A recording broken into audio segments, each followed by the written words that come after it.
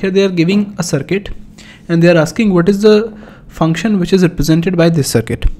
Now for this kind of question you don't actually need to solve these questions, because if you have done enough practice, if you solved the previous year questions as well as if you have studied the subject thoroughly, then you directly know this circuit is representing the exclusive OR or XOR.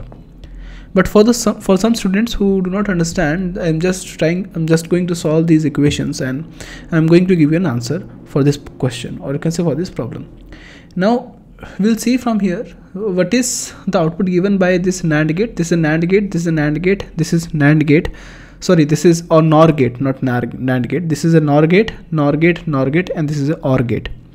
The output of this NOR gate will be X plus Y whole complement. The output of this NOR gate will be X plus Y whole complement complement. The output of this NOR gate will be Y plus, we can say it like this, it is Y plus X plus Y complement whole complement, and the output of this function will be X plus Y whole complement complement plus Y plus X plus Y whole complement complement. Now you can open these complements by applying the De Morgan's law. We are going to apply De Morgan's laws.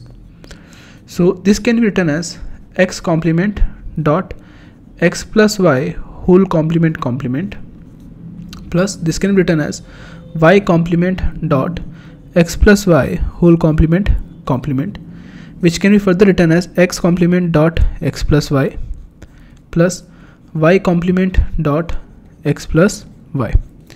If you open the brackets, so this can be written as X complement dot X plus X complement dot Y plus Y complement dot X plus Y complement dot Y, and this is 0.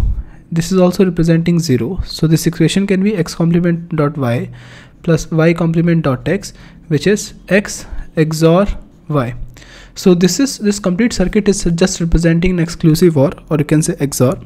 Therefore the option number 1 is correct in this case. Okay.